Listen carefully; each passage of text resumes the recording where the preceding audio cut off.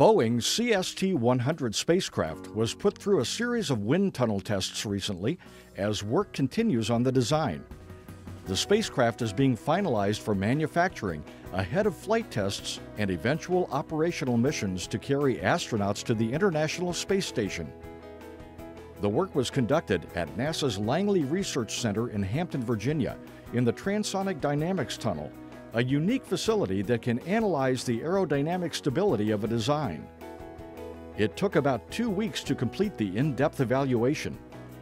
During the assessment, the model was exposed to numerous angles. These simulated the forces the capsule might experience in a scenario if it had to separate from its booster and fly on its own before deploying its parachute and landing safely.